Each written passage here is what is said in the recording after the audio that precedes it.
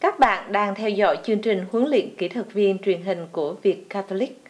Trong video này, Kim Phượng sẽ trình bày với các bạn về white balance.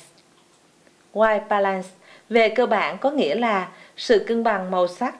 Vì ánh sáng trắng là tổng hợp của tất cả các màu sắc khác, máy ảnh sẽ hiển thị tất cả các màu một cách chính xác nếu ta giúp máy hiểu màu trắng là gì. Khi máy không hiểu đúng, hình sẽ bị xanh hay vàng, màu sắc không trung thực.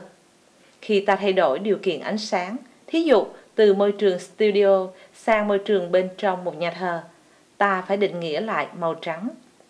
Để tránh khỏi phải định nghĩa lại white balance nhiều lần, các camcorder thường cho ta lưu những setting vào trong white balance A và white balance B. Khi chuyển từ điều kiện ánh sáng A sang điều kiện ánh sáng B hay ngược lại, ta chỉ cần gạt cái nút vào đúng chỗ. Muốn white balance trong một điều kiện ánh sáng cụ thể, ta làm như sau. Bước 1.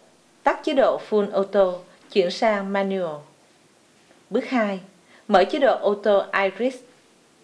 Bước 3. Tắt ND Filter.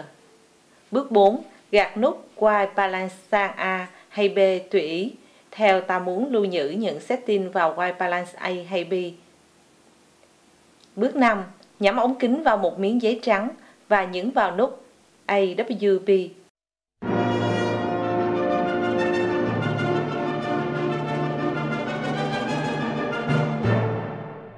Chúc các bạn thành công!